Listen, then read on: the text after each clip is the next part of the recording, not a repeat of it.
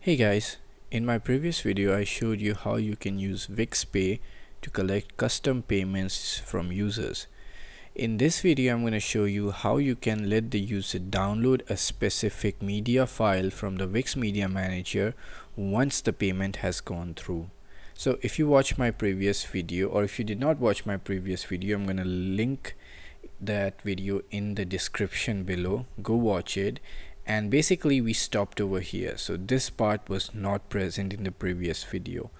Now after the payment is processed, we're gonna allow the user to download a specific file which is stored in the database.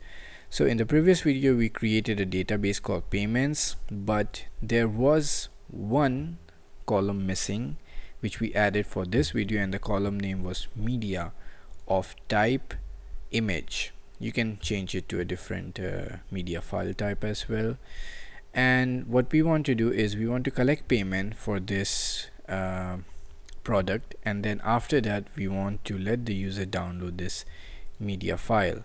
So we'll create another backend file called media.jsw, which basically queries the payments database again using the unique code that the user has entered, and this time it retrieves a download URL for the Wix media item stored in the Wix database.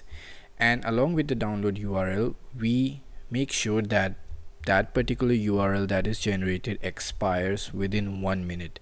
So we want the user to immediately download that file. After that we want to invalidate that file, that download URL, so that it's not abused. And on the front end, once the payment is collected, we change the label of the button to let the user know that we have initiated the download, and we send the code again as we did in the initial process when we create a payment, and then we redirect the user to the download URL. Now let's go ahead and try this on our live site. So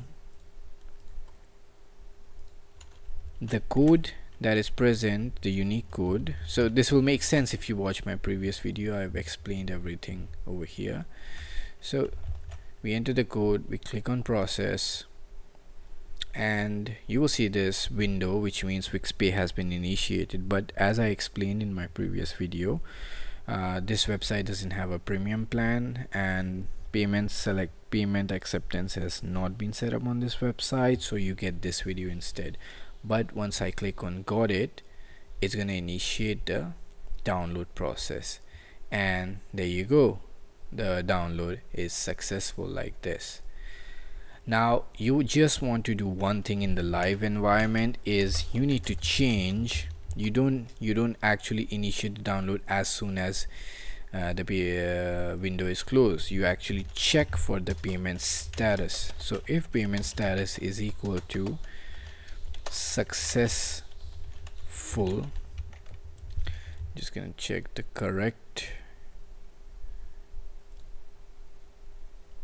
spelling of successful on the API.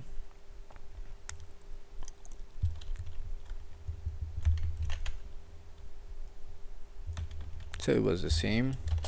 Then we want to let the user download this file. If the payment is not successful, you need to handle the error based on response, the status response. So the status can be pending, failed, whatever. You need to cater for a response for each of it. So this is basically how you would do that.